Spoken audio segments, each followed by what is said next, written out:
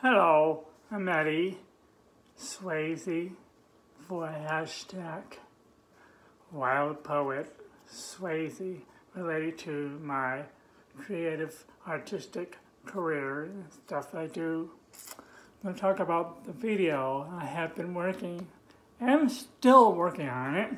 Not finished either. Futuropolis is the title. And I want to show some of the clips that are new that have been added into it that you didn't see, and it's improving, almost getting there. I have to fix some of the image was not clear, fuzzy, some of the sound is not clear, to fix that little thing. Then eventually, when it's done, I have the captioning, which is not there yet. And so I want to show you the clips of one of the poems about fear of the futuristic environment and technological advancement. I'll show you now. Alrighty.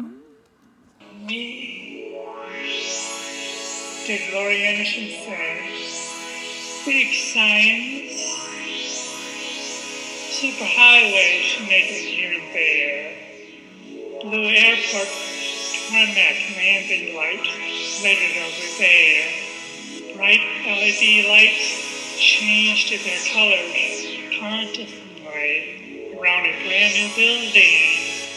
Cell towers stood tall over there, and behind me, electronic billboards radiated their ads in bright candy colors.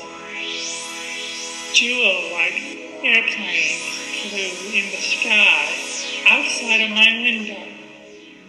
Surveillance video cameras flashed with their blue lights at the corners of the streets.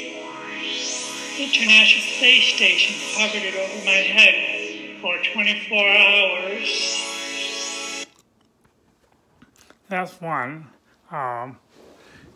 poem. That's actually the first poem in the publication that will be published out,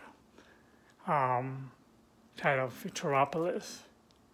And so I've been drawing Laurie Anderson in silhouette. Laurie Anderson is a well-known performing artist doing avant-garde experimental stuff with electronic violin videos and stuff, multimedia technology stuff, ever since the 80s.